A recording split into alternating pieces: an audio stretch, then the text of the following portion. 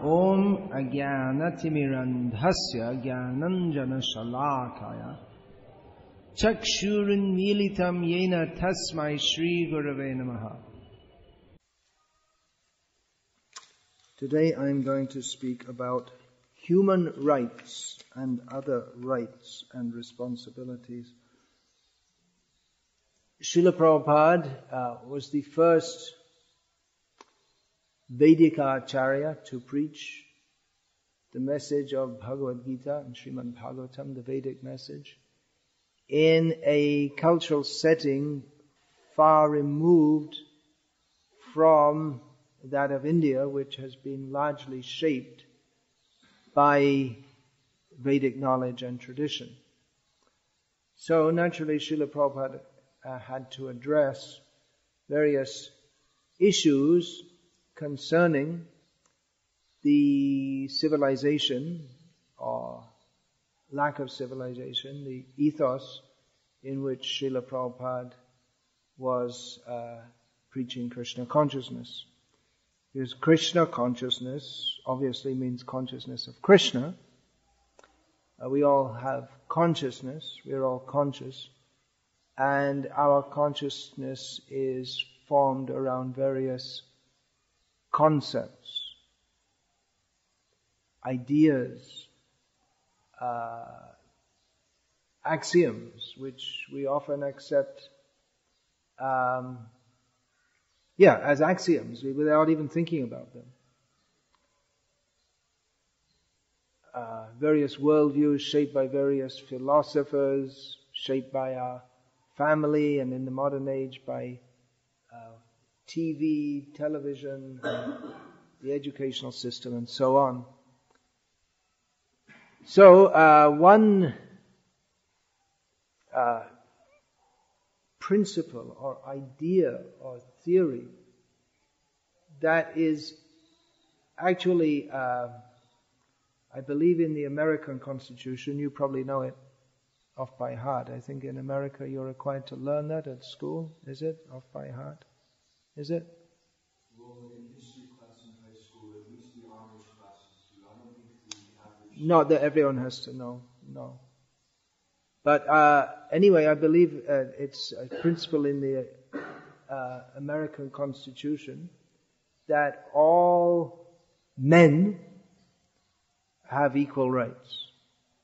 I think the original word was men, which previously, when it was said men, it used to include women also, but then recently there's been a move to make the English language less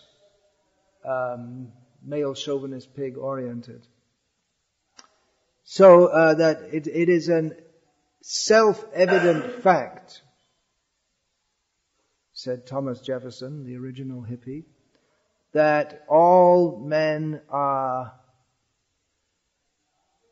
have equal rights, human rights, and human rights is considered practically sacred. And for the sake of establishing human rights, that was one of the main excuses for the grand old army of Uncle Sam, namely the US Army, to invade Iraq and actually, chronologically speaking, Afghanistan and Iraq. Sorry if I'm hurting your nationalistic feelings here. But to establish democracy and human rights and all this kind of thing. So, if you don't believe in human rights, well, we'll bomb you until you do. Kind of like that. So, human rights. This is one of the many topics or concepts that Srila Prabhupada had to address in his worldwide preaching of Krishna consciousness. Here is, I'm going to read an extract from Srila Prabhupada speaking in a conversation in Mayapur on February the 14th, 1977, about human rights. Srila Prabhupada said, "What is human right? That we can explain. The human right is, here is an opportunity to understand God." You see, Prabhupada takes a completely different angle on it to that of the materialists. So this society, namely the International Society for Krishna Consciousness, this society is giving that knowledge. If you don't give the human being the right of understanding God, then he's animal. You keep him as animal. The animal doesn't require, neither is it capable of understanding what is God, what is his relationship with God, what is his duty. He cannot understand. It is only the human being who can understand. And if you keep him in ignorance like dogs and hogs, that's a great harm to the human society. He got the opportunity. You don't give him. You withdraw the opportunity. What kind of civilization? By nature's way, you have come to the position of understanding why you are suffering, how this material nature is working. I am eternal. Why am I undergoing birth and death? If you do not understand this problem, then what is the value of this human life? Eating, sleeping, mating, that is done by the animals. And this modern civilization, keeping them in ignorance, that eating, sleeping, better style of eating, and that is advancement. And that is also not better style. Eating meat, keeping slaughterhouse, is that better style of eating?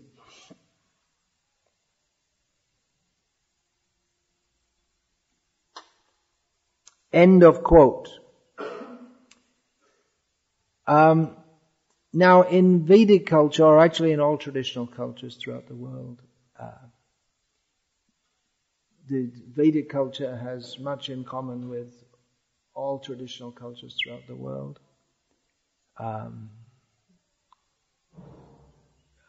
The Vedic culture was all over the world at one point, we understand. So human rights are not emphasized. Human responsibility is emphasized. It's not that there's no concept of human rights. I mean, but responsibility is emphasized. It's just like in modern secular society, human responsibility, it's not that it's not there, but human rights are emphasized. Whereas we don't hear much about human responsibility. We hear a lot about human rights, but in Vedic culture, there is one's responsibility. And we see that the two great works, literary works, epics, Ramayana and Mahabharata, that have shaped Indian culture. And when I say Indian culture, it means actually not, even up to the present day, the mindset of Muslims and Christians, what to speak of the Hindus, and of course also the Parsis, Sikhs, Jains, and a few Buddhists that might be there. It's also very much, they're also, due to being in this cultural ethos, they're also influenced by the understanding or concept, what has come through of dharma, which is prominent in Ramayana and Mahabharata. We see that Rama and Yudhishthira, they are always concerned with doing the right thing according to dharma. So there's the idea of responsibility, that there is a higher authority, there is a higher order who we are all answerable to. We have to act responsibly. Whereas in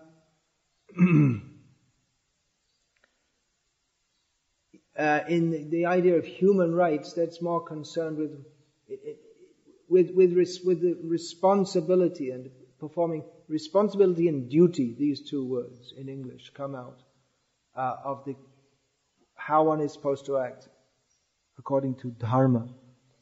So this concept nourishes in the culture that promotes it a sense of understanding that we are answerable to and dependent on a higher world order, that we have to act responsibly for us, for ourselves and for others, for the benefit of ourselves and for others. Whereas the idea of human rights, it emphasizes more the individual, and although the human rights that's supposed to be for freedom of speech and freedom of action within certain limits, of course, freedom of movement within certain limits. But it's come to mean increasingly the freedom to perform activities for one's own sense gratification. That one should have freedom to do whatever you like, as the understanding is as long as it doesn't harm anyone, you can do whatever you like. And so what was previously considered sinful, to use that example which I often use, as it seems to me to be gross, although in the present day it's become considered normal, is that of homosexuality, or any illicit sexual, any non-religious sexual act. It doesn't harm anyone, so if you like to do it, it doesn't harm anyone, then what's the harm? And of course, as Srila Prabhupada notes here, keeping slaughterhouses, that doesn't harm anyone, just kill a few animals, what does it matter?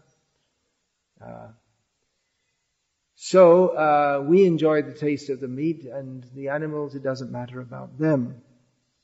So one concept is based on what you are supposed to do, and the other is on what you are allowed to do, what you can get away with. One of them directly, that of responsibility, directly acknowledges that there is a higher power to which we are subordinate and answerable. That if we act irresponsibly or sinfully, that we'll be punished for that.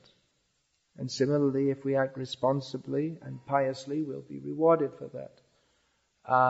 The concept of human rights it puts human beings first, but actually that is also, if you think about it, it's also a metaphysical principle, in as much as why should all humans be considered equal?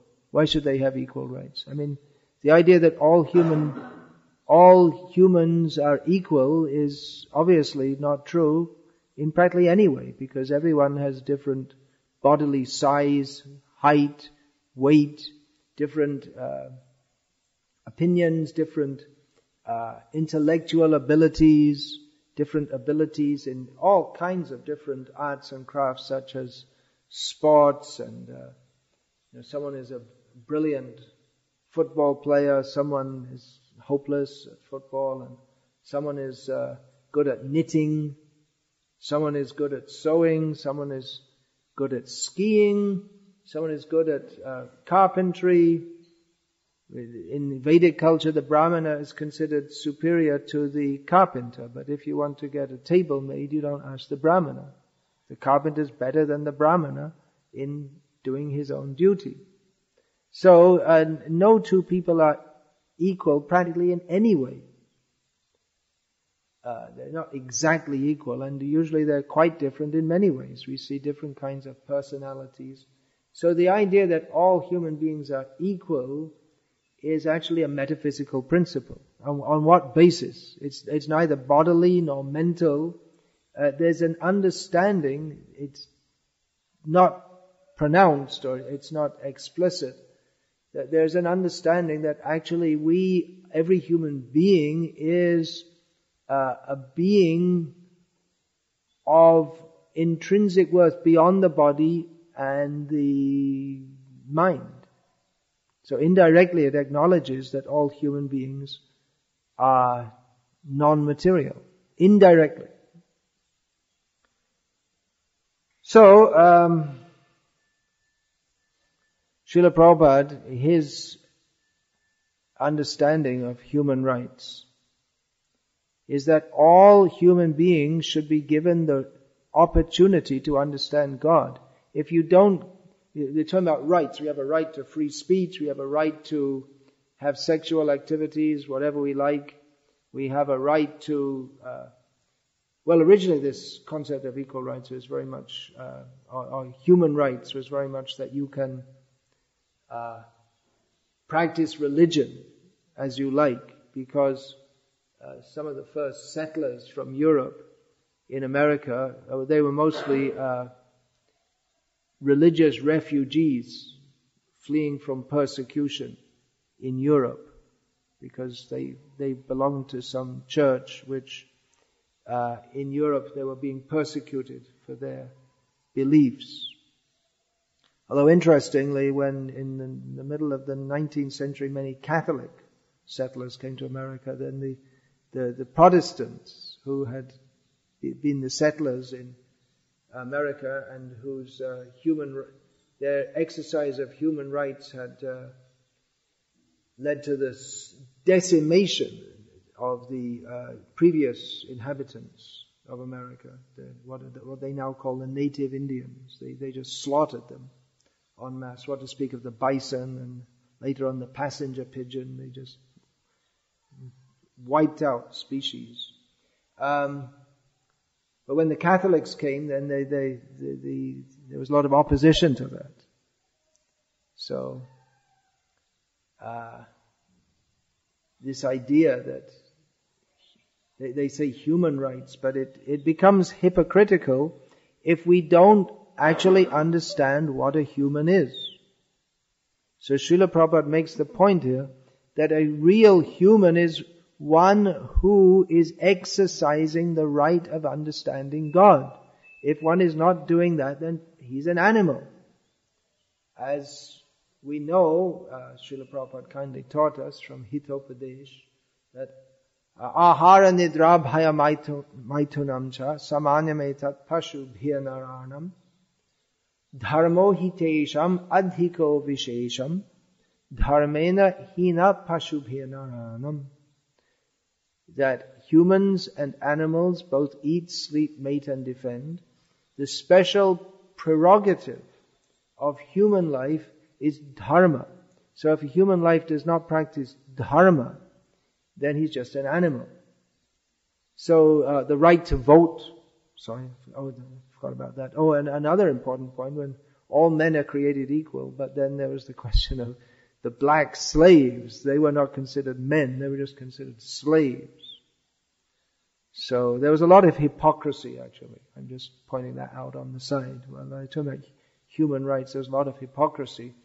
And many people in modern America and other places also have recognized that hypocrisy and have attempted to rectify that. That was attempted starting practically seriously from the 1960s with the civil rights movement, and then the blacks who are no longer slaves, they got what is supposed to be equal rights. And then there was the feminist movement, and now there's the gay movement, and gradually all humans are getting equal rights. So the right to vote and all this kind of thing. But Srila Prabhupada said that the real right of human right is to understand God. And if you keep people in ignorance by promoting sense gratification, then you're denying human beings the real purpose of their life. And practically we see that modern society is based on sense gratification. And especially in America, we often say America because it's like leading the world in all of this, although other places are quite advanced, such as most of Western Europe, the Western world in general, in sense gratification, highly sinful sense gratification. But according to Srila Prabhupada here, and actually it's a fact of course, that people are being kept in ignorance like dogs and hogs, and that's a great harm, Srila Prabhupada says, to the human society. The human society is meant for cultivating God consciousness. Labdva sudur labhamidang bahusambhavante manusham arthadam anityam api hadhira turnam yatetana patedanumritya yava nishrayasaya vishaya kalu sarvatasyat. This human life is very rarely attained, but any one of you who can understand what I'm saying, you've attained it, because the animals can't understand what is being discussed. They cannot understand topics of God consciousness. So one who has this human life, he should consider that I've been born and died many times and I'm going to die again soon, and before I die this time, I should utilize this human form of life, which is the only opportunity in which it can be done, to cultivate that understanding by which I will not have to be born again. We don't have much time, but use it now. Otherwise, sense gratification is available in all species of life, so to pursue it in human life is a misuse of human life and a dereliction of duty. So, Srila Prabhupada says, we should ask these questions. I am eternal. Why am I undergoing birth and death? If you do not understand this problem, what is the value of this human life? What is eating, sleeping, mating? That is done by the animals. So, in the modern world, a country or a civilization is considered most advanced by its ability to engage in sense gratification, by the facilities it provides the citizens for sense gratification and for working hard for sense gratification. At present in India, the government is developing the infrastructure. The rail infrastructure was already there, largely due to the British. It was expanded, but road infrastructure is going on. We didn't have these flyovers and 6-lane highways in India until practically only just started about 10 years ago. And so many cars. So there's so much infrastructure. Is there these towers everywhere for the what's that for? For microwave towers for cell phones and internet and all that. What's it called? What kind of towers? What are they called? Don't know. Cell phone towers? Is that what they're called? So that infrastructure has been put up recently, and making huge industrial projects. That's all going on. That infrastructure is being built up so that people can work hard, so that they can purchase all kinds of items for sense gratification. So this is a misdirected civilization, and Srila Prabhupada, his brilliantly insightful comment on human rights is, as typical of Srila Prabhupada, completely different, coming in from a completely different perspective to that of what any materialistic person could even think about, because Srila Prabhupada is seeing from the perspective of the absolute truth, which is a different perspective. Ya nisha sarva bhutanam yasyam jagratis sangyami. What's the next line? Tasyam jagrati sangyami sa nisha pashuto munehe. Yeah, what's black and white? What is black for the devotee is white for the materialist, and vice versa. What is night for the materialist is day. A completely different perspective, which materialistic people find difficult to understand. They just presume that human life is meant for sense gratification. So, we should discuss among ourselves, follow Srila Prabhupada's example, and discuss these points. How we can present to modern man the Vedic understanding. Some more points about this. Yeah, as Srila Prabhupada says, we're talking about human rights. But first of all, you should become human. According to the Vedic conception, unless you follow these 4 regulated principles, you're not even a human being. You're a dvipada pashu. You have 2 legs, but you're actually an animal, like a gorilla or a chimpanzee. Something like that. Actually, the chimpanzee is also a vegetarian, so in some ways he's more of a human being than you. We should consider also, talking about our rights, what is the extent of our rights? You say, I demand the right to blah, blah, blah, whatever it may be. My right as a citizen of this country. But we cannot demand the right not to die. for instance. We are forced to relinquish this body. We cannot demand that, I want a strong, healthy, beautiful body. We cannot demand happiness. We are extremely limited. We are controlled. So it's actually, we are controlled by nature.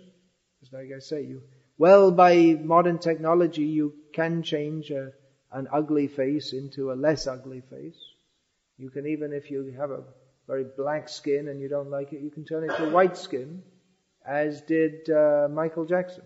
But of course, he had to die also. He couldn't demand the right not to be alive. You may say, I don't like being a woman, I'll become a man. And you can change by a sex change operation, and vice versa.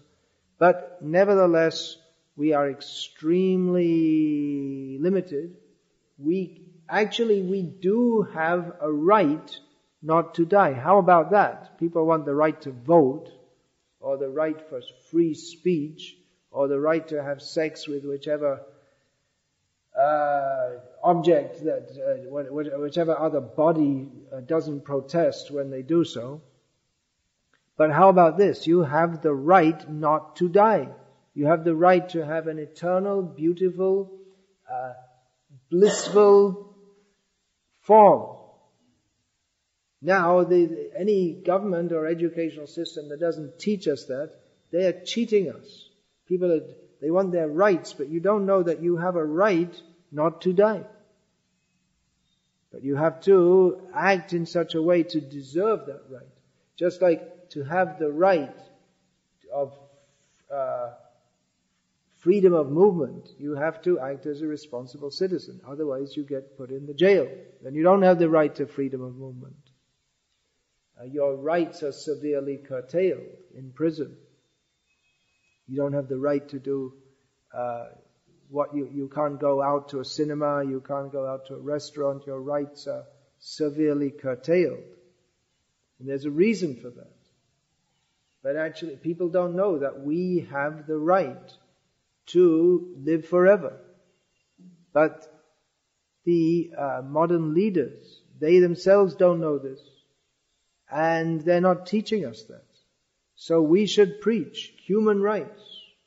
Our Krishna conscious movement stands for human rights.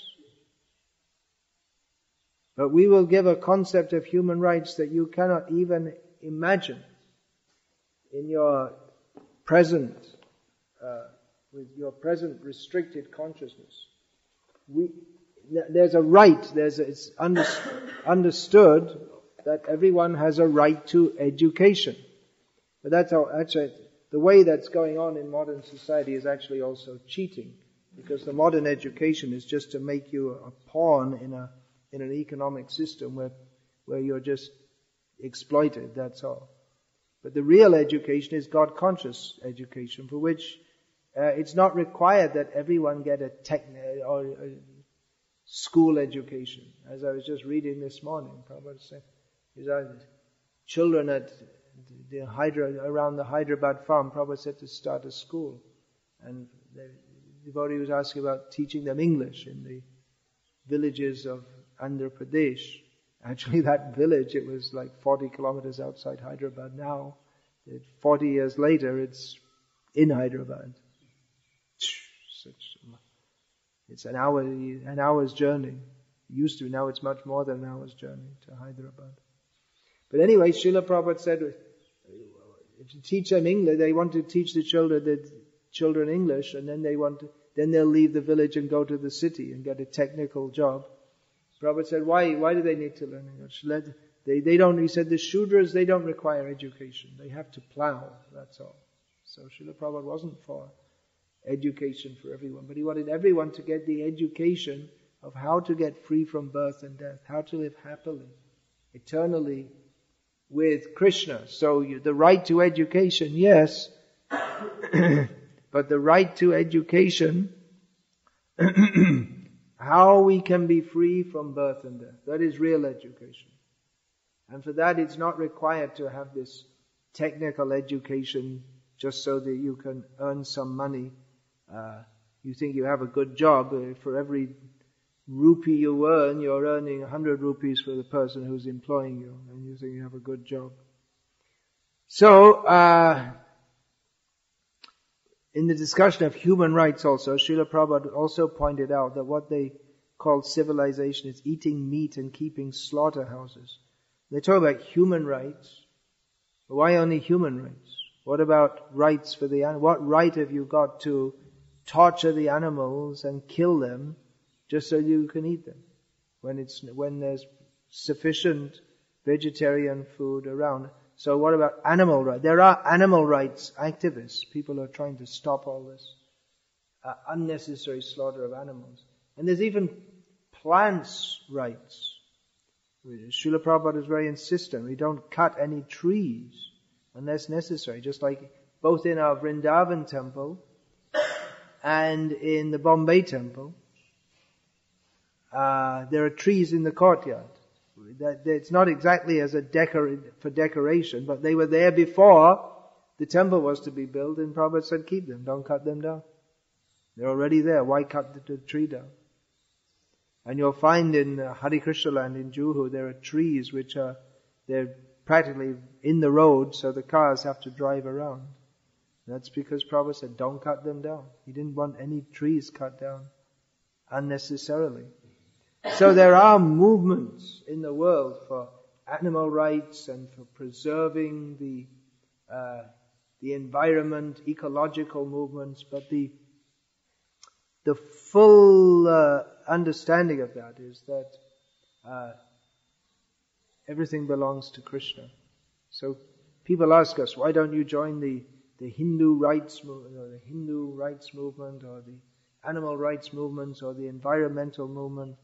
But we can't join so many movements. This one movement, the Krishna conscious movement, if people understand their real duty and responsibility in life, which is to utilize this life for understanding Krishna, serving Krishna, then automatically all other welfare programs will be fulfilled. There won't be this horrible exploitation of nature, which is in India. No one cares at all. There's so much pollution. Hardly anyone cares at all that people are getting poisoned. Here in South Gujarat especially, just Ankleshwar, Bharuch, Baroda, Vapi. That area, when you go through it just 24 hours a day, Ankleshwar, then Baroda, if you just go a little north of Baroda, the industrial, just stinks. Heavy, bad smell. Where I used to live also, I lived for 3 years in one place in England. There was the gas works, and it just stinking. The whole huge area, just stinking. I think nowadays they're more... in the West, they don't do that. In Russia, you'll go in the cities, you'll find the power stations right in the middle of the city. Atomic power station. That's Chernobyl and all that. That's on the border of Ukraine, Belarus, and Russia. So in England also, in Sheffield City, there's a huge power station, right? Nuclear power station, right in the edge of the city. I don't know if I saw it when I was a kid. I don't know if it's been closed down. If you go on the motorway, that's like the highway, it goes right past it. Within 50 meters of the cooling towers. So what was I talking about? Environmental concerns. People are concerned about that. In India, not much. That the people are getting poisoned. That the food we eat is poisonous. People don't care about that very much. But if we become Krishna conscious, then automatically these matters, they become resolved. Just like, for instance, here in India, the pesticides, because the government subsidizes it, and then people put, on average, how much? 5 times, 10 times, 100 times more than needed? You don't know exactly, but in India they put far more than is needed to kill the pests. So people get cancer from eating nice vegetables. But in Krishna conscious culture, we don't use pesticides. And actually in India, especially in Gujarat, at first no one would use pesticides when these came on the market. Especially in Gujarat, because there's a strong culture of non-violence here in Gujarat, more than any other state in India. So,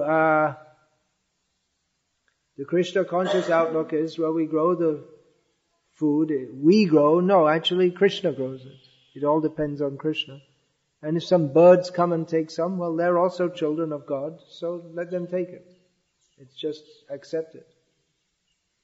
And if you start interfering with with nature, then there are severe reactions. Now the population of bees all over the world is just bees are becoming extinct. Sparrows, the most common bird in the world, all of a sudden their population is just getting wiped out. There may be no more sparrows soon. They don't know why exactly, but obviously it's all linked to all the callous destruction of the natural environment which is going on. They're having talks, and they talk about decreasing the fossil fuels or decreasing the rate of increase. But it's as the environmentalists themselves note, it's too little, too late. We're heading for ecological disaster. So what should we do? Well, one thing is, devotees ourselves, we can try to, in whatever little way we can, to decrease whatever, just like unnecessarily using power, decrease whatever ecological crimes we make. One thing that hasn't come, although the need for ecological consciousness has become very prominent in the Western world, the fact that by far the number one pollutant of all industries in the Western world is what they call the meat industry. That's not been widely propagated. So people do things like changing their light bulbs to a more energy efficient light bulb. But they could save literally hundreds of times more power by stopping eating meat. But they don't publicize that because the meat industry it's got a lot of money muscle. So all these things are going on. It's very, very complex. Here in India at the present time, it's in the news for the last several months about the corruption is being discussed. Big corruption at the highest level. I don't think anyone's really surprised about it. Is it? No one's surprised. It's been going on for some time.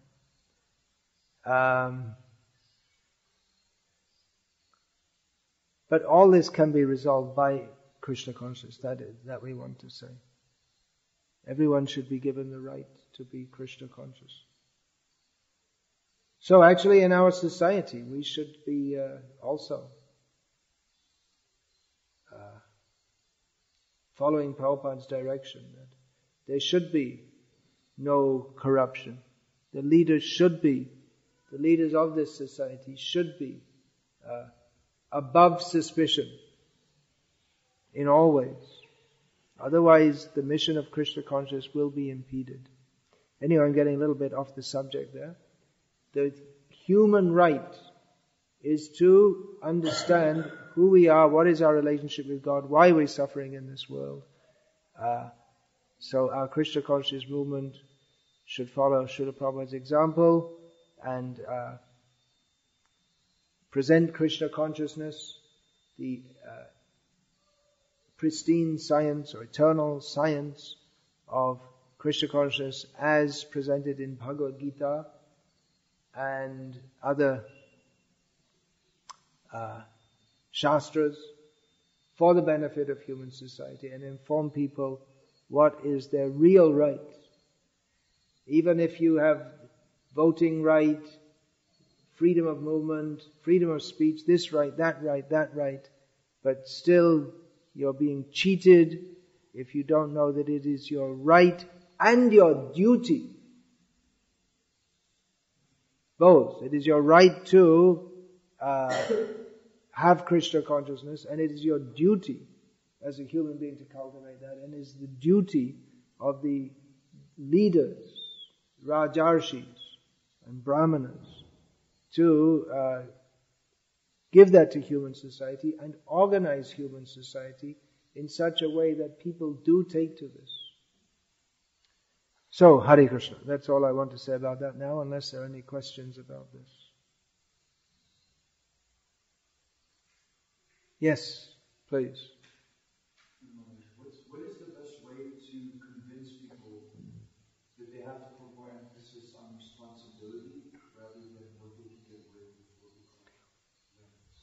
What is the best way to convince people that they have to put more emphasis on responsibility than what we call rights? Well, it's all part of the Krishna conscious package. When the subject of human rights was brought up to Srila Prabhupada, he responded with this. But it's not that we're only going to preach on this. I mean, the basic point is that we are eternal spirit souls. We are not meant to suffer birth and death and old age and disease. So, therefore, we should live life in such a way that we can develop this understanding. Jivasya tattva jigyasya. What's the word? What's the next line? Narto yascheha karma vihi. One should live for the sake of inquiring into the nature of reality. This verse should be preached. Kamasya nendriya pritir. Yavat jiveta yavata. Jivasya tattva jignasa narto yascheha karma vihi. Life is not meant for fulfilling material desires or pursuing material desires. One should live only with this purpose in mind, to understand the nature of reality. This should be the purpose of all works, of all our activities. So if people can understand these points, that we are the point that Srila Prabhupada presented most to in the Western world especially, that we are not the body, we're eternal spirit soul.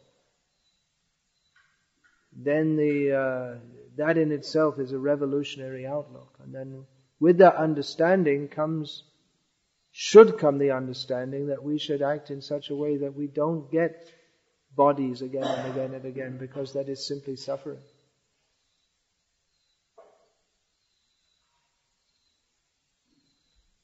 But actually, even from a sociological or a social point of view, we can say that, if people are more concerned about responsibilities than rights, that's actually a more advanced society. As the famous JFK said, that do not think what your country can do for you, think what you can do for your country. So that principle of selflessness is certainly more noble and elevated than the principle of selfishness. Of course, the idea of human rights is not that one should become selfish. But practically that's what it comes down to. If you're always saying about what I can get for myself. That wasn't I guess that wasn't the original intention, the human rights. You should have the right to speak out, freedom of speech. But it's come to mean that you have the freedom to have as much sense gratification as you can get.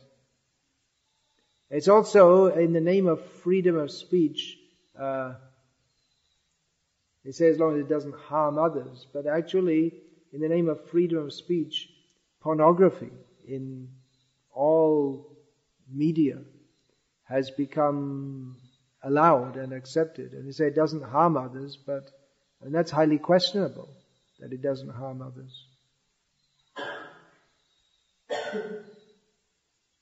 And it does harm yourself. I mean, that's another point.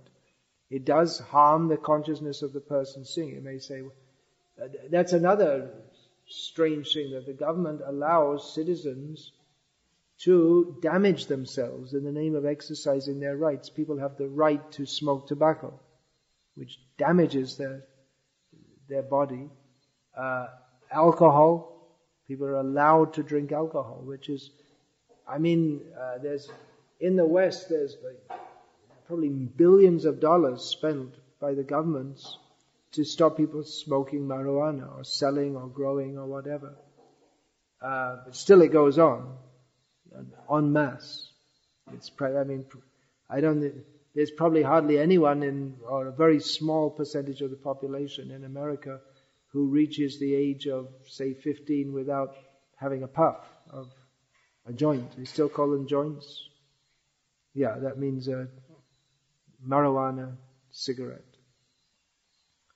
Maybe those who grow up in Christian families or something like that, but maybe I would say probably at least 80%, isn't it, of kids by the age of 15, they must have had at least a few puffs. So there's so much billions of dollars spent to try to prevent that, but actually alcohol is a much more dangerous drug, much more dangerous intoxicant. Under the influence of alcohol, there are thousands of lives lost every year in America. Not only America, everywhere. In motor car and other accidents. And crimes, called violent crime, by people under the influence of alcohol. So it's hypocritical and unbalanced, you can say. And people shouldn't be allowed to indulge in alcohol use. But as Srila Prabhupada, or misuse, but as Srila Prabhupada pointed out, if you try to prohibit it, then it goes on illegally. And now, of course, that's well known in the history of America. There was the period of prohibition in the 1920s, I believe it was, and that was the time when organized crime became, Al Capone especially, because household name in America even now, right? Al Capone, 100 years later, for organizing a mafia, for producing and distributing illegal alcohol.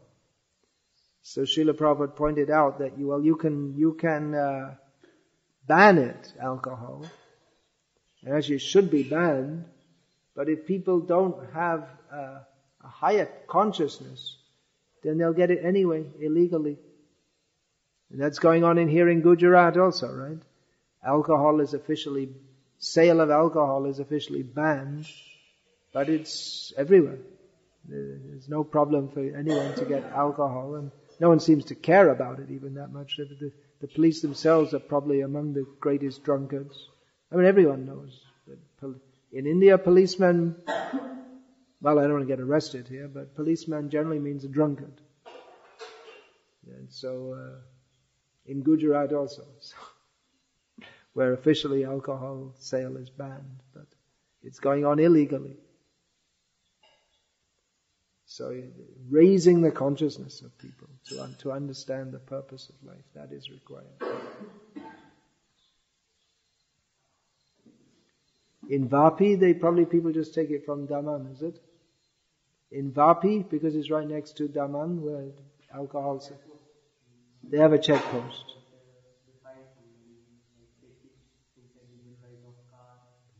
They put it in the headlight of the car. You can't put much in the headlight of the car. But there must be a regular, presumably there's a lot just goes around the board of check posts. And then you can pay off the police or whatever it is at the check post, so he can have a little money to buy his own alcohol. So it's not very effective, the check post, is it? They have one check post on the road, and the kilometers, there's the border running with just open fields, and it's not very effective. So, anything else? Yeah. Yeah, life comes from life book. Great preaching. That's really revolutionary, isn't it? Life comes from life.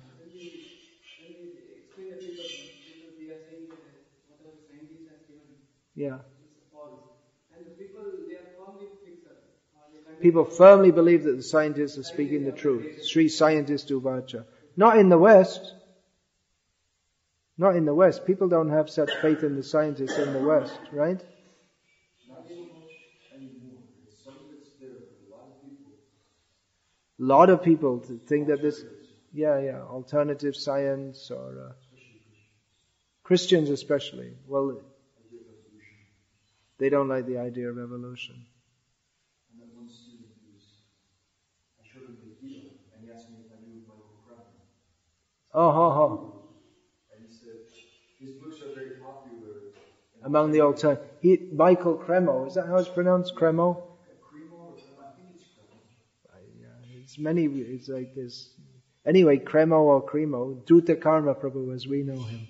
He's a big field in the alternative science forum, as was Sadaputta Prabhu. Unfortunately, a great loss to our society. He's unrecognized, or under-recognized, great contributor to the war against nescience, Sadaputta Prabhu. So,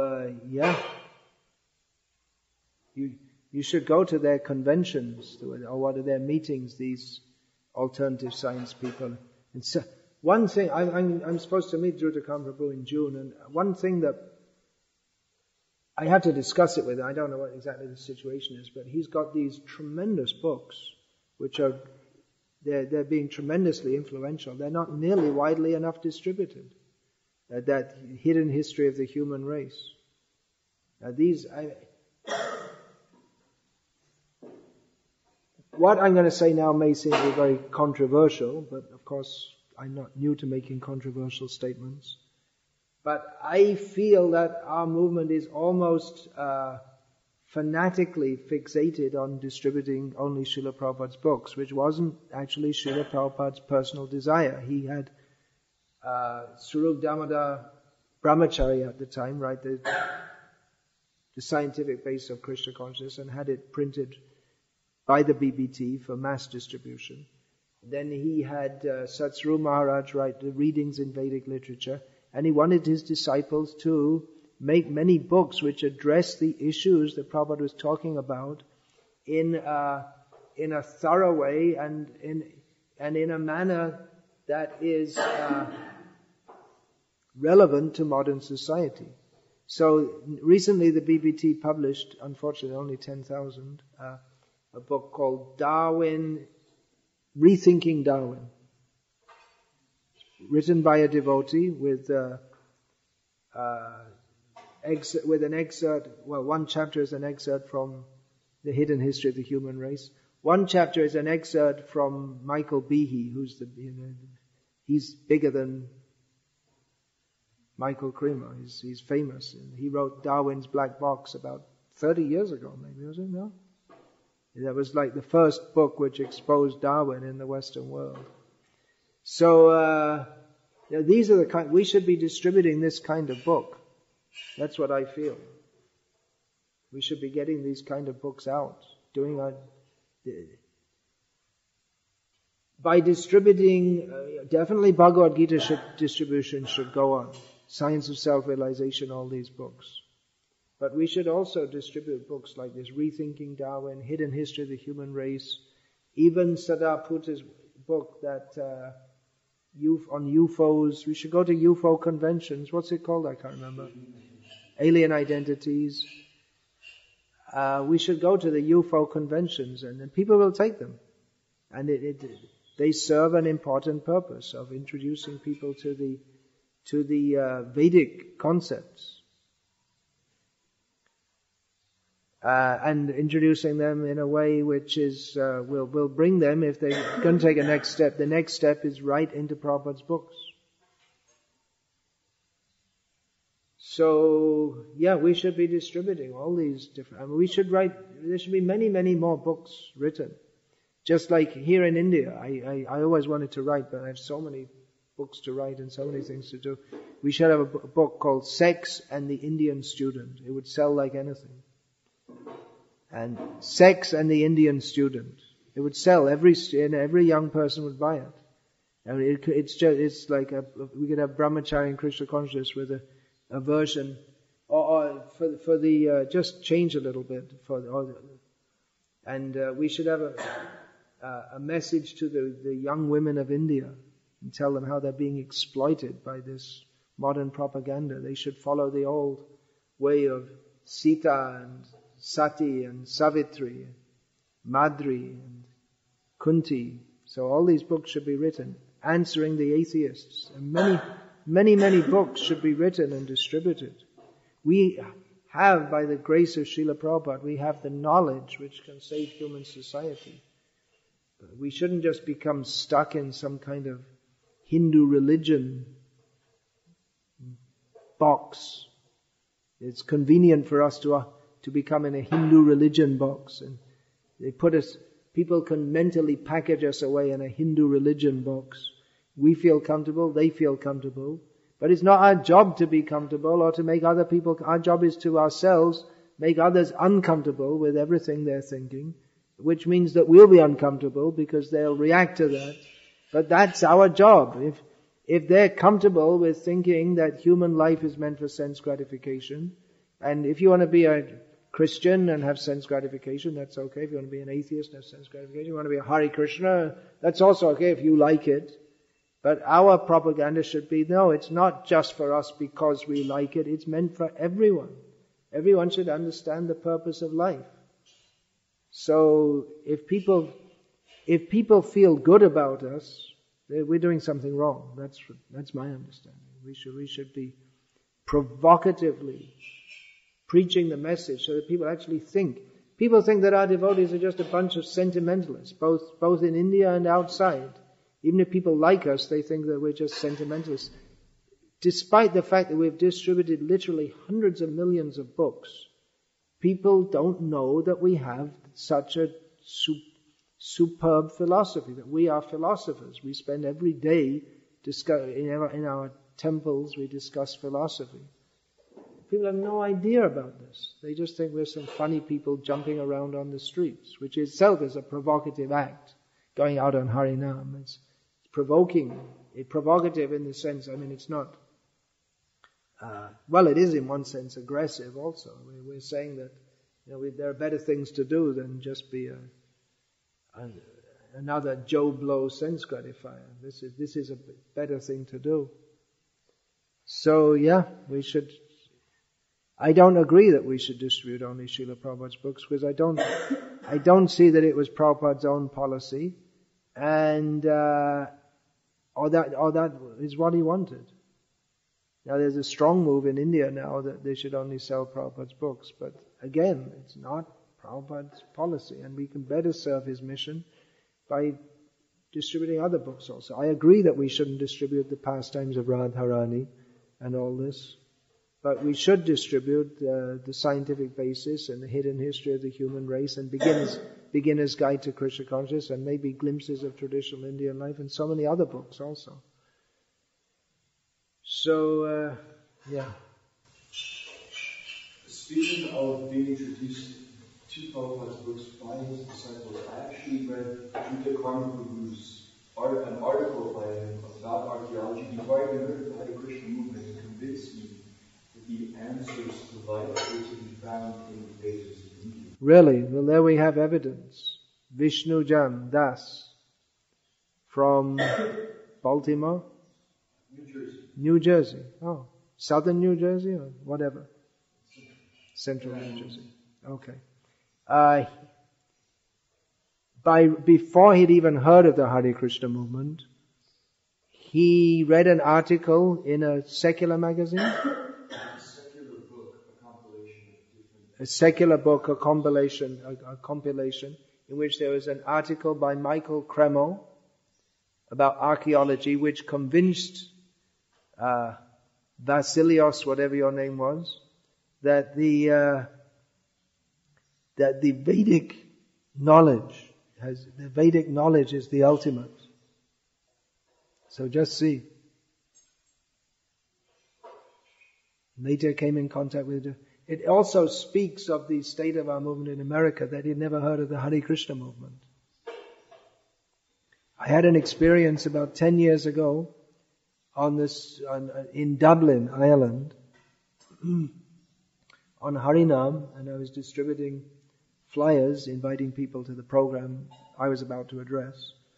And one young lady asked me, well, what's this all about? And I said, well, this is the Hare Krishna movement, and we're chanting the names of God. And she'd never heard of the Hare Krishna. I asked, where are you from? She said, New York City, where it all started in the West. She was about 25 years old. She'd never heard of the Hare Krishna movement. And New Yorkers they pride themselves on being pretty informed about everything, right? Especially New Yorkers. So, yeah, let's get dynamic and aggressive. And you may think, who am I to say this, just sitting in that room all day? But I'm writing books which they're making a difference. Preparing some good bombs. Okay, anything else here? Yeah. Some devotees have opinion that you should distribute first books which are like to the students or